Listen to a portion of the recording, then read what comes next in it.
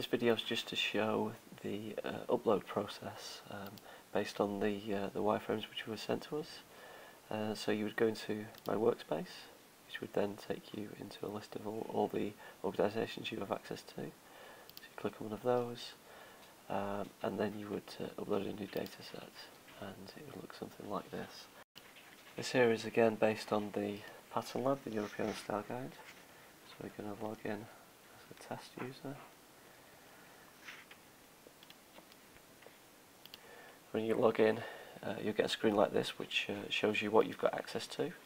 And so for this purpose I've only added the hover state for my workspace.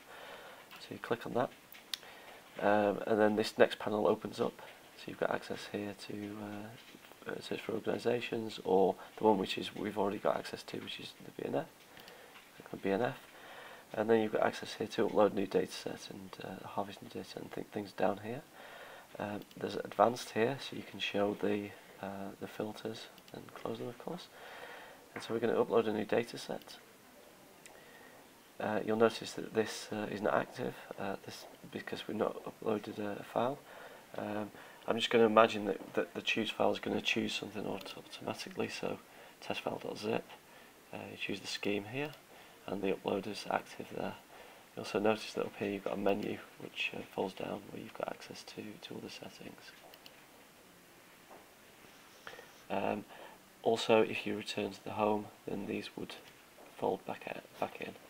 So this process again, and the slide